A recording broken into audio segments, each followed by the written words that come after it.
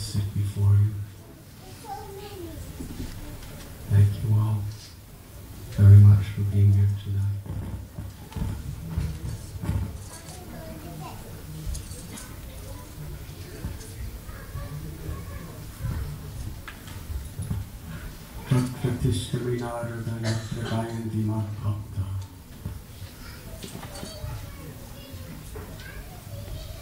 The Lord Shri Krishna tells that wherever my devotees are gathered together to sing my glories, to share their realizations about me, I am forever living in that place. Srila Prabhupada often spoke that the place where people are taking intoxicants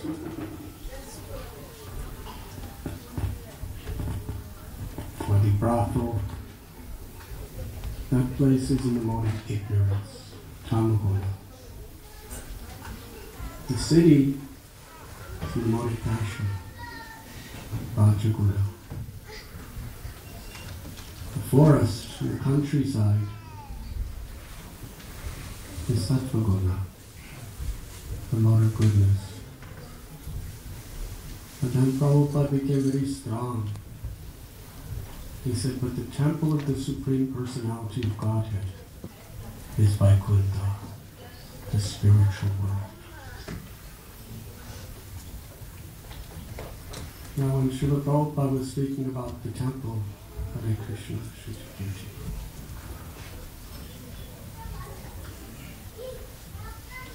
he wasn't talking just about a building. He was speaking about wherever devotees were gathered together with Krishna in the center. Machchata matkata podam. Wherever they were gathered together to speak the glories of Krishna, to share Krishna with each other, and keep Krishna in the center of their lives. That is Vaikuntha. Because it is the residence of the Supreme Lord. Years ago, in the 70s, I resided in New Vrindavan in America for some time. And Chaitanya Charitamrita came out, and there was a purport where Srila Prabhupada wrote that our new Vrindavan community in America is none different than Goloka Vrindavan, because devotees are gathered there with Krishna in the center. Well, some of the devotees became very proud. You see, we're Goloka Vrindavan. You should leave whatever temple you're in and come here, because this is Goloka Vrindavan. That tendency is always there in religious circles. The tendency. But then I saw Prabhupada wrote that wherever the devotees are gathered together, in any temple, anywhere in the world, in that spirit, that is Goloka Vrindavan.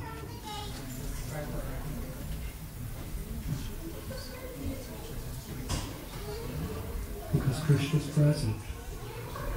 When the devotees come together with his in the center. Material existence is a place of ahankara, the false ego, where everyone tries to put themselves in the center. Either themselves or their extended selves in the form of their caste, or their race, or their sex, or their religion, or their community, or their nation. Whatever they identify with is in the center of existence. And Srila Prabhupada gave example of the pond.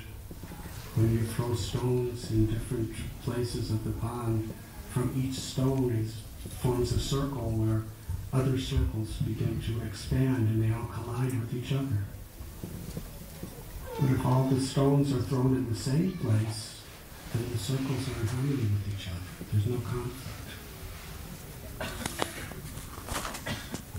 Srila Prabhupada often said the only problem of this world is a lack of Krishna consciousness. That means putting the illusory ego in the center of our existence. But as soon as we actually put Krishna in the center of our existence, our life comes in harmony. This is real yoga, the essence, the perfection of yoga, where we are united with Krishna.